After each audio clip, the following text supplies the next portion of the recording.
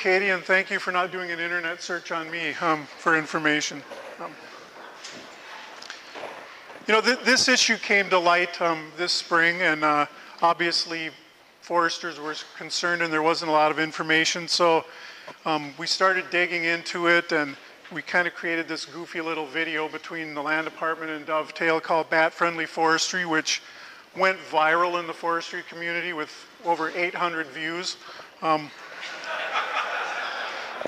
To put it in perspective, the water skiing squirrel had 2.2 million views. So, but you know, we're a small group. So, but it's got a good response, which is evident by the group that's here today. And we want to just talk a little bit about what we found and what we think. It kind of started with the proposed listing of the northern long-eared bat, in which a threat, forest management was viewed as a threat to its survival. Loss of roosting habitat and bat mortality during the maternal roosting season, which was defined as, in the interim guidance, as April 1st to September 30th. Oops.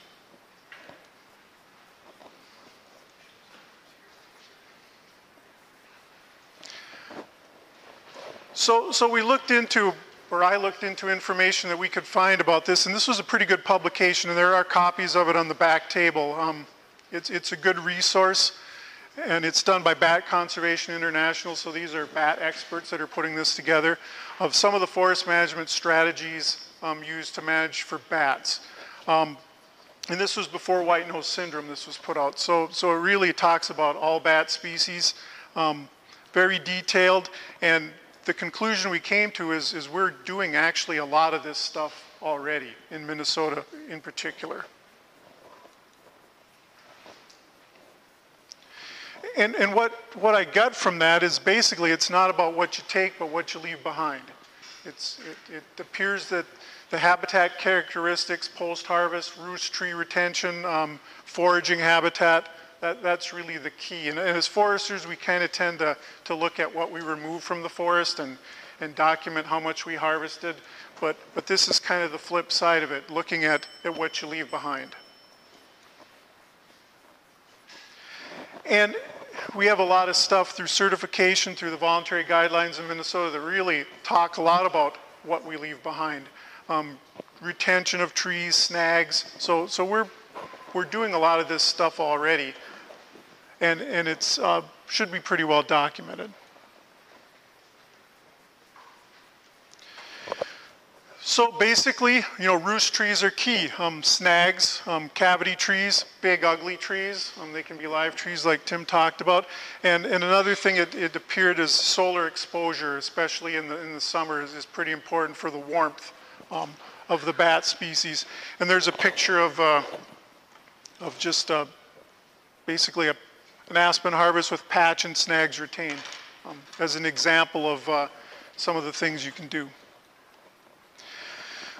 Our inventory forester has documented snag retention on our lands for a number of years, and looking back by forest type, essentially we average retaining about 5 snags per acre across the forest with an average diameter of 13-inch DBH. And it varies by forest type and by DBH, but this is across harvested areas, retained areas, so there are snag trees left out there post-harvest and in the forest.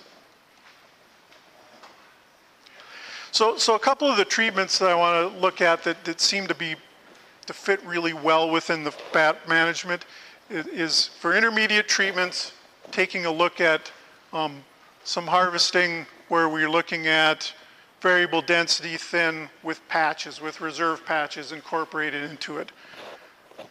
This is an example of the previous slide was an example of an aerial view of one of these harvests, and this is one of the patches that was harvested for regeneration. So it creates a diverse forest structure with the large roost trees and then the regenerating forest kind of intermixed. Canopy gaps for foraging. The young forest tends to be pretty good habitat for the insect species that the bats feed on. And that increase in vegetation is the reason for that. Basically that creates food and shelter throughout the forest. So one of the keys is in the thinnings, retaining snag trees or evident big ugly cavity trees, which is commonly done. And basically also on the edge of the openings, leave the snag, the cavity trees. A lot of them are created just because of the exposure along the edge of the openings. So over time it kind of creates that habitat. And the vegetation, like I said, in the openings, this is a site we're going to visit tomorrow where Bob made an opening in a hardwood stand and for big tooth aspen growing up in here. So basically you have that structure which creates pretty good habitat. For regeneration harvest or more even age harvest, we look at, there's a lot of aspen management in the lake states and you need to do essentially a clear cut to get it to regenerate. But again, it's what you leave behind. Here's an aerial view of a recent harvest up in the northern part of Aitkin County where there's a patch where there were buffers left along wetlands, individual trees scattered. The next slide, I'm standing at that vantage point, and that's kind of what we're looking at. Here's a painted out buffer along a wetland, that big patch, some individual trees. It's hard to see, but there's some snag trees in there. So incorporating a lot of these concepts, so it's a less hostile environment for the bat species.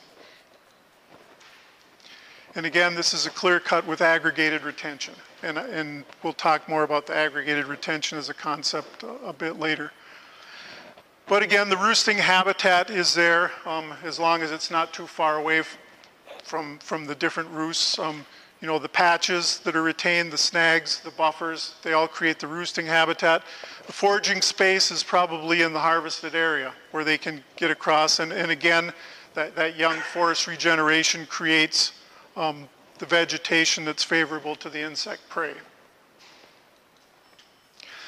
Aggregated retention seems to be, in the even age management and the harvest, seems to be kind of the favored concept that I can see, but for a couple of reasons.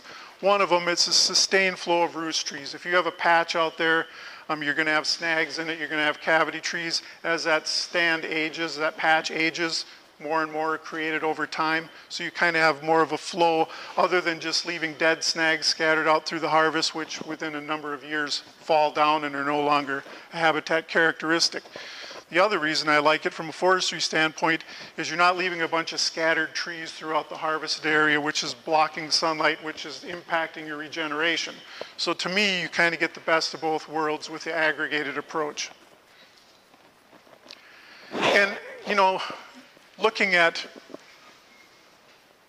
a way to look at where to leave these, we have standards that say, you leave X%, but I think anchoring those on something is an approach that we've used. Wetland buffers, large snags, cavities, large down logs, mass trees, conifer inclusions, visual screen, a seed source for regeneration. Those are the types of things to go out and make a decision where you're going to leave these aggregated patches and a thoughtful process in doing it rather than just saying, well, let's get my requisite percent out there. So we decided, and this was actually before we found out about the northern long-eared issue, we'd been leaving these reserve patches for a number of years and we thought we'd do a follow-up study. We talked to Tony D'Amato from the university and some other people about, do these things really work? And we had quite a history of doing it, so one of our technicians revisited a number of these patches over the last year and did some measurements. And what we wanted to find was, what's the function of these patches and are they actually doing what they were supposed to do? We wanted to look at, did it work as a seed source for helping regenerate the adjacent stand? Did it perform the lifeboat function by protecting unique plants and things so they could spread into the adjacent stand? And were they effective at wildlife trees, whether they be cavities, snag trees, coarse woody debris? So we looked at a number of sites throughout the county. Some of them were more than 20 years old in certain areas. somewhere between 10 and 20, and as recently as 5-year-old reserve patches, and kind of looked at the gamut to see what they looked like. So what we kind of found out initially is that there was a positive indication that these patches were working to seed in the adjacent stand. Particularly in aspen regeneration, there was a higher proportion of say paper birch, red oak, balsam fir close to these, mixed in with the regeneration close to these patches than there was throughout the rest of the stand. The lifeboat function was inconclusive. We really did not find a lot of plants that were unique to the patch and the regenerating forest, which kind of surprised me. There were a couple, but they weren't necessarily what you'd expect. For the wildlife trees, there was a positive indication. And these were the sites, these were the year of the harvest, and this was the percent of the basal area of the patch that were in snag or cavity trees. So it was a pretty significant percentage. On average, throughout the patches, 15% of the standing trees in there were either snags or cavity trees. Some of the older ones that had a lower percentage were lower because there were a lot of coarse woody debris down logs. Some they'd actually fallen down over that course of time. So it kind of proves the point that creates a mini old forest patch that kind of creates a sustainable amount of these potential roost trees for bats and for other species. And as we said, we averaged 5 snags per acre throughout our forest. The patch study averaged would be the equivalent of 16 snag trees per acre at about 12-inch DBH. So it basically, there's a disproportionately higher amount within these reserve areas than in the forest-wide study.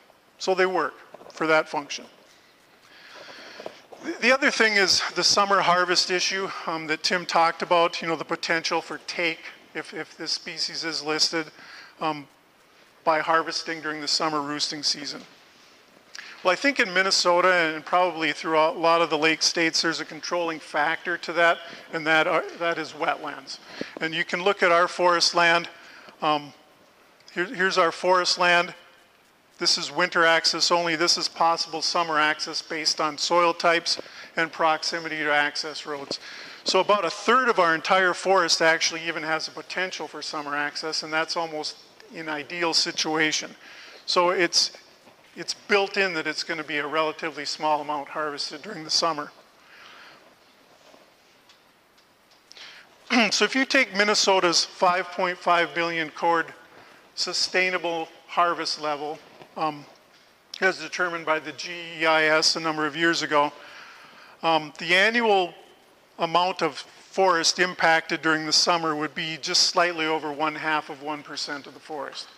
So it's really a small percent, even at that maximum harvest level, that would be impacted typically statewide during the summer season.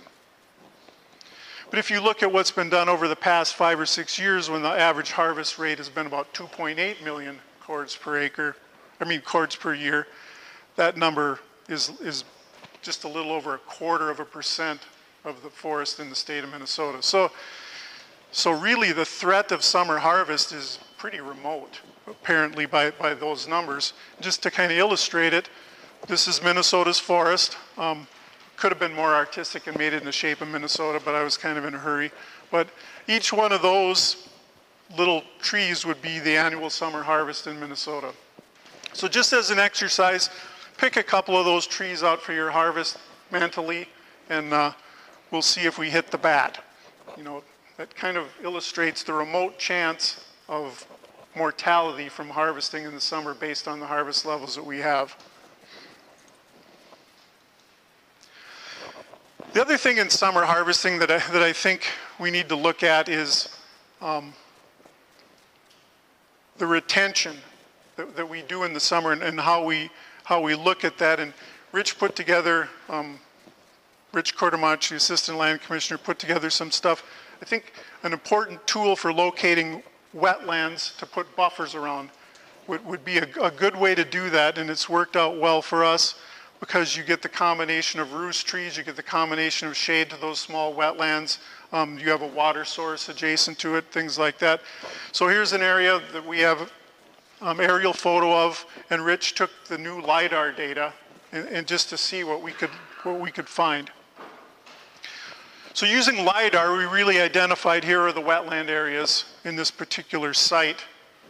You kind of put a little green buffer around the wetlands as far as protection, and the end result, basically, now this was by chance. Actually, the forester went out and located all of these and put the buffers on ahead of time. But what a great tool to be able to do that ahead of time and actually let the loggers know, you know, these are the particular areas, GPS locate them. These are particular areas where you could leave a buffer around these wetlands, which would serve as the retention and potential roost trees. Just a relatively new tool that I think has a lot of potential. Whoops.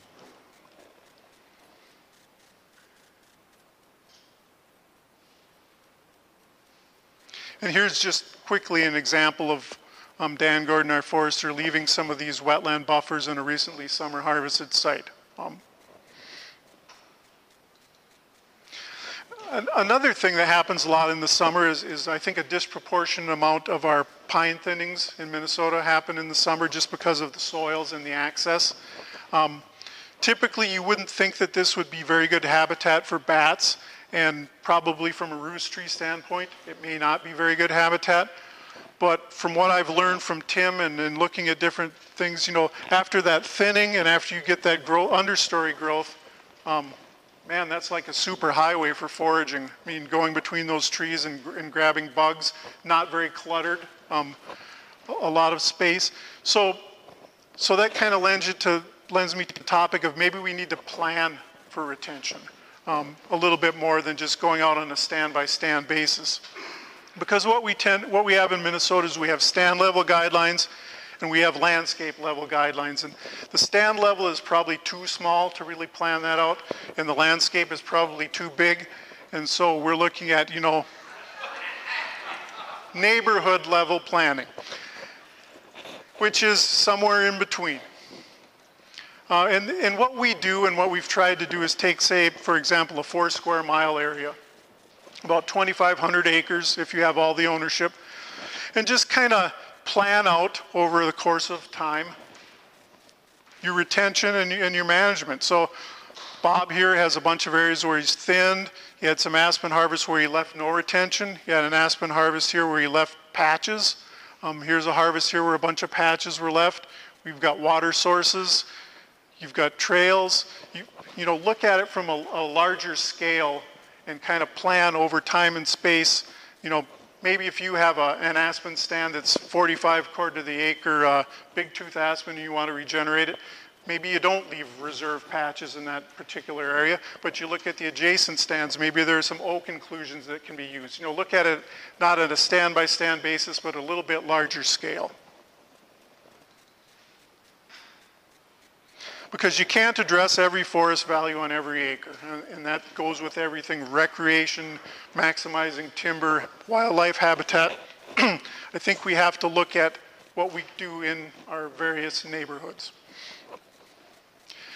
This is a pretty good document that talks about legacy retention and looks at it more of a larger scale, and there's some of those on the back table. Put out a number of years ago, 2003. And one of the things that kind of looks at a landscape and talks about, they call it nuclei, I call them anchors, of looking at retention and some of the things you can do.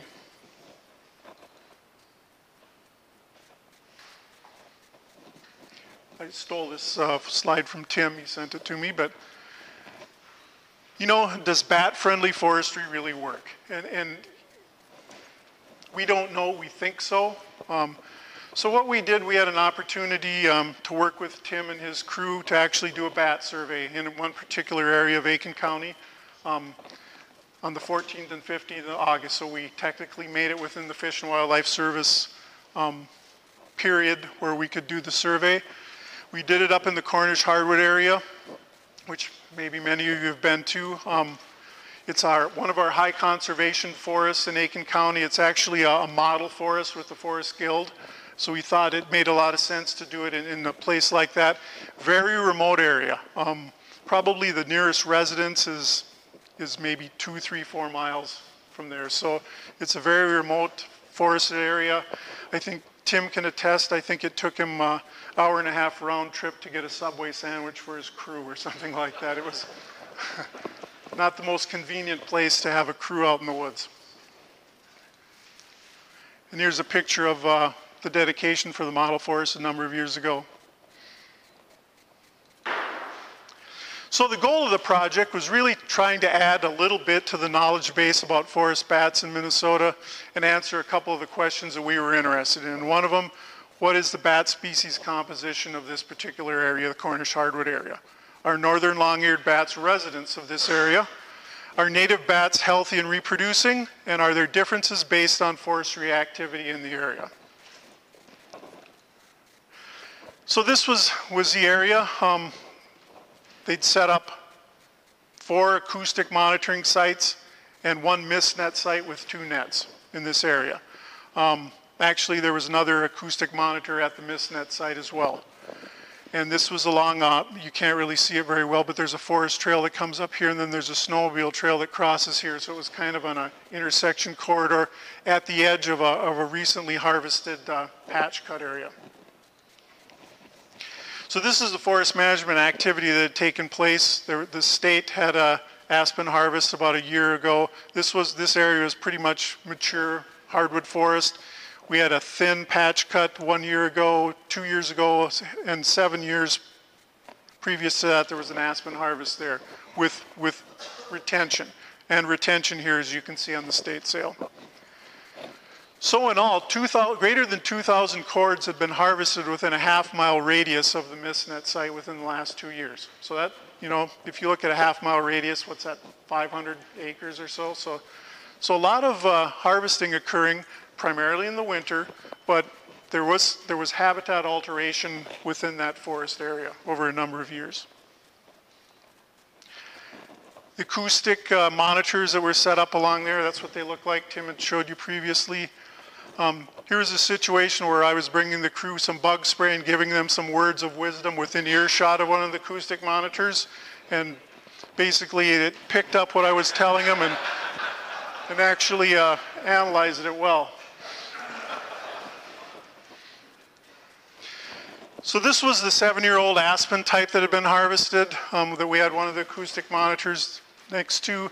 This was an area of the northern area of the patch cut with thinning in between, and then the more mature forest. So we had monitors in every one of those sites. And here was actually the mist net that was before it was drawn down across the corridor, one of the mist nets. You couldn't really take a picture of what happened that evening, so this kind of created a reenactment, and I just want you to know no bats were harmed during the making of this reenactment. But kind of to set the stage, approximately midnight, the moon was coming up between the trees, and the bats came out of the woodwork. I never had dreamt in a million years that there could be that many bats out in the forest in the middle of the night. We were sitting at the table analyzing these things. They had to check the mist nets about every 10 minutes from 8:30 until 1:30 a.m. And we were sitting at the tables and the bats were flying in between us. I mean, you look up with your spotlight and they're crisscrossing in the sky above you. There were just dozens and dozens of bats out there. And it was pretty cool. And as I said, there weren't many residents within close proximity, but word is there were a number of calls of a little girl screaming in the middle of the night in the woods, and that was me when the bats started coming out. It's kind of freaky until you're sitting there and you realize with the bat researchers that they don't care. You know, they assured me they weren't going to fly in my hair, but they were all over, and it was pretty cool. They're acrobatic. It's pretty neat. One of the neat things, we were walking towards the mist net, and this bat was coming right at us. In April, one of the crew members went like this, and that bat flipped over and headed back the other way and got tangled in the mist net. It was just pretty cool. But anyway, the results. Here's a bat caught in the net. This was a northern long-eared bat. They got him in the net. Tim here, they stick them in a sandwich bag, paper sandwich bag, and weigh each one. And then as they referred to this as the alien abduction for these bats.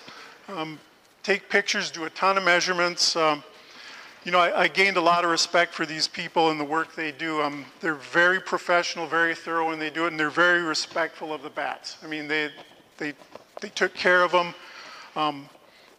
It was kind of a cool experience, and we got some good information, some good, whoops. So these are the 5 of the 7 bats that we actually caught in the mist net. Northern long-eared bat, there was a band put on them, like Tim had mentioned, so if somebody finds them again, they'll know where they came from. Little brown bat, eastern red bat, which is a bizarre-looking creature up close. Silver hair bat. We didn't catch one of these in the mist net, but it was detected in the acoustic monitors, a big brown bat. So 5 out of the 7 species were in our managed forest area. And this was kind of the percentage breakdown. I didn't go out the second night. We caught 26 bats the first night. They caught 27 bats the second night. So 53 bats in 1 mist net site in 2 nights. I don't know if that's higher than normal or not, but Tim, it's pretty good. It seemed like these guys were giddy, so I thought it must be pretty good. Because they'd mentioned, geez, we hope we catch a bat since you're out here with us, and they were all over the place. Many of the bats avoid the mist net. I mean, you can see they see it and they dive away from it. So there were a lot of bats out there. But 15 northern long-eared bats in 2 nights. Little brown bat was the most common species, silver-haired, and 1 eastern red bat we caught. So to answer our questions, we have a diverse bat population, 5 out of the 7 native species in that particular forest area. Northern long-eared bats were 28% of the netted bats, and they were detected in 4 out of the 5 acoustic sites. They were healthy and reproducing.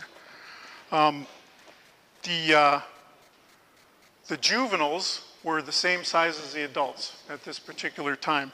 I think the only way, Tim, you told them apart is to shine a light through their wing and look at the fusion of the bones to tell if they were an adult or a juvenile.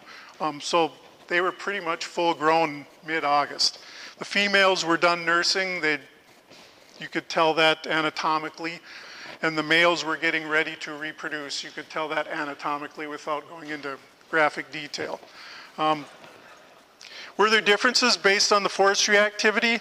There was pretty good bat activity at every one of the sites, regardless if it was mature forest or disturbed forest. So to me, that was good information. 1 site, it's not totally significant, but you know, greater than 2,000 cords harvested in the past 2 years within a half-mile radius of the mist site, and there was high activity, bat activity at virtually all of the sites. It seems like the retention of as long as there were roost trees around, it seemed like we were pretty good to go.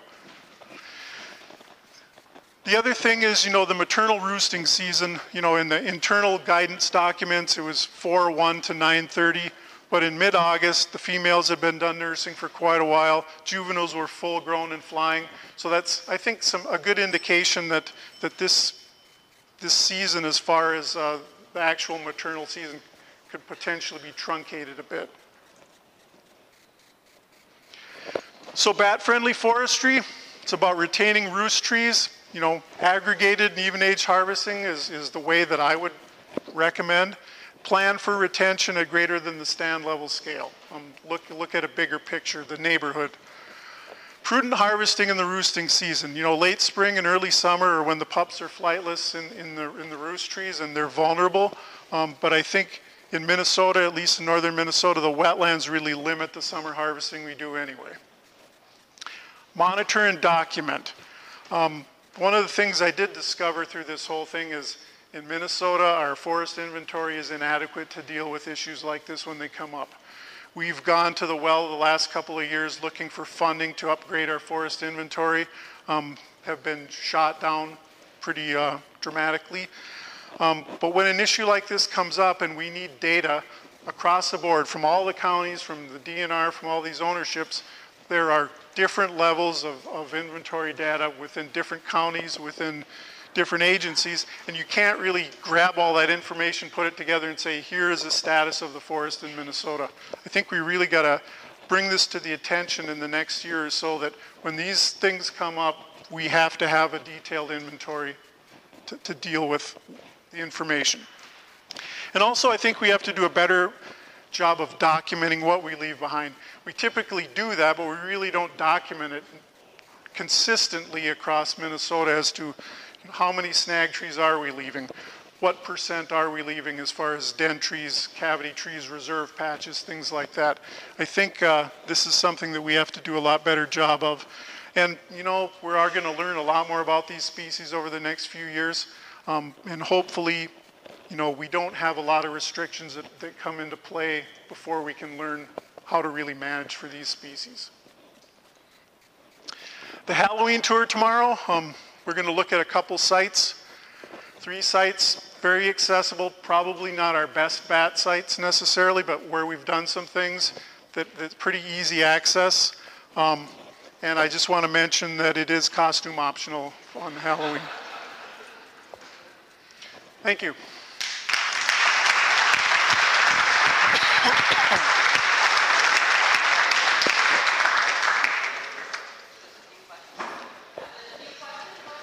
I don't know if I have any answers, but I'll have a comment. Yeah. Your point about your forest inventory being inadequate, is it because it is so focused on commercial product and species that it's ignoring snags, culls, all that thing? Is that what you meant? Well, I think that's part of it. I think another part of it is between different agencies and organizations, there's been a priority of upkeep of the inventory. So a lot of the inventory is outdated. You know, some counties may have up-to-date inventory, others may not have updated some of their areas for many years. So it's a combination of a lot of things. Yeah, Mark, of the 4 harvests you showed, were any of those summer harvests? Or No, all winter. Yeah. So it wasn't really it was more of a habitat disturbance function than it was a take. Mark, what percent of your land base is affected by summer harvest? Annually, like what percent we annually impact? It's about 1/3 of 1%. You know, right now, and we're kind of at a low. I think at the height it was maybe 0.4 of 1% of the forest was impacted every year by summer harvest. Do you know any numbers for the DNR or It's well, statewide right now we're harvesting 1% of the forest entirely. So you're a procurement guy, you know, probably less than 1/3 of that occurs in the summer. You know, so it's like 1/4% probably. Does that answer your question? Yes, thank you. I guess that brings me to my question then too. How do you, or what do you say to the people that say, well, if northern long-eared bat is listed, and it's such a small percentage that's occurring here in the summer, then why is that such a big deal for the foresters and the logging community and everything else?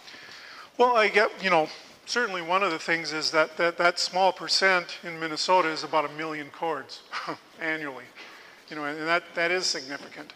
But I think the other thing is, you know, if you truncate all of the harvesting in Minnesota to the 4 months in the summer, there are going to be a lot of repercussions that I think are not anticipated, like loggers going out of business. Loggers aren't, you know, if they're going to have to push all that wood in 4 months, then they're not going to be sorting logs for the sawmill industry. They're not going to be really too willing to do a lot of thinnings and selective harvests or things like that because it just wouldn't be economically feasible. So we're going to kind of create a situation where there are unintended consequences, not only for the forest industry, but for the management of the forest.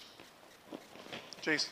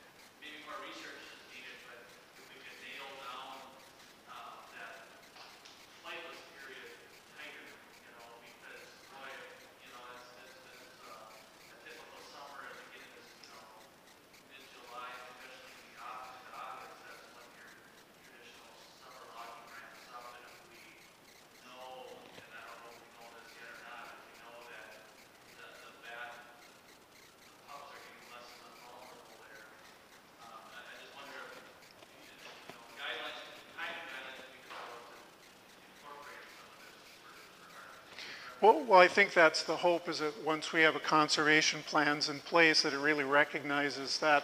And I think the research needs to be done, and hopefully speakers coming up can possibly address some of that stuff. How am I doing for time? Okay.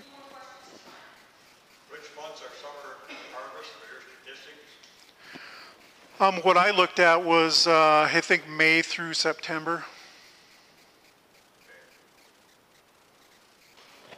Clarification, Mark. The map showed the acoustic monitoring locations and the misting locations of what was labeled mature. But then when you talked, you said you actually had them out in the surrounding areas. So could you clarify that? Well, one of the acoustic monitors was in a recently harvested patch cut. The other was, this one was adjacent to a 7-year-old aspen harvest. And these two were in basically forests that hadn't been harvested in for about at least 10 years. The one in the north was also. That was in the thin patch cut where there were patches in thinned areas. Are the Fish and Wildlife Service timelines, are they nationwide, or are they area specific? Are they putting the same timelines in Indiana as in Minnesota? Well, not necessarily. When I looked at the interim guidance document, those dates were from Minnesota. But I think they're kind of just preliminary. I think it's going to be nailed down a little later. That's my hope anyway.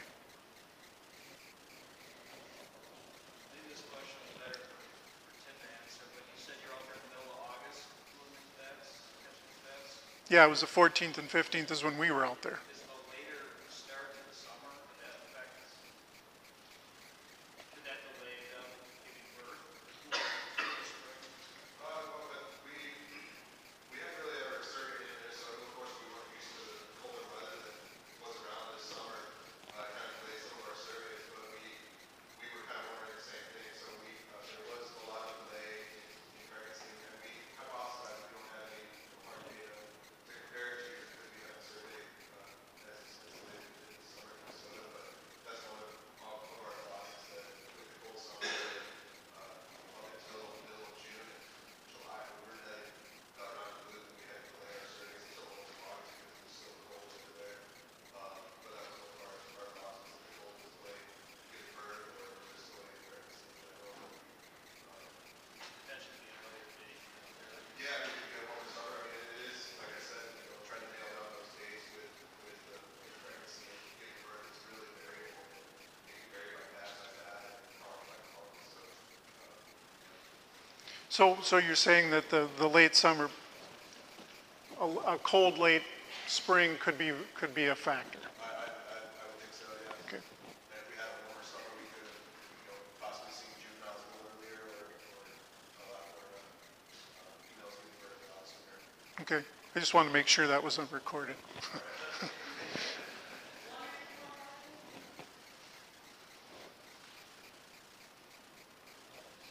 got one simple question. This is probably more for Tim than you, Mark, but can you explain what the bad mosquitoes, eagles, what are they? Can you repeat it real quick? Northern long-eared bat. We're saying, to save 65 or many billions of dollars in succeed, but I'm guessing that each bat has a different food source that it's picking up. So what is the northern long-eared bat picking up? They're kind of more moth-eating bats. Like I said, the big browns are kind of the beetles, and then other bats are just kind of get beetles and moths. But northern long-eareds are, what we see is typically moth species or similar species. They kind of, because they have those long ears, they're what we call bee eaters, and they can pick off insects off of leaves and stuff. Not all the other bats can really just catch them in flight and eat them as they're flying, but northern long-eared bats can hover right ahead of the leaf and just snatch a bug that's hiding from them right off the leaf. Yeah, that's what. So northern long-eared bats are moth eaters, primarily.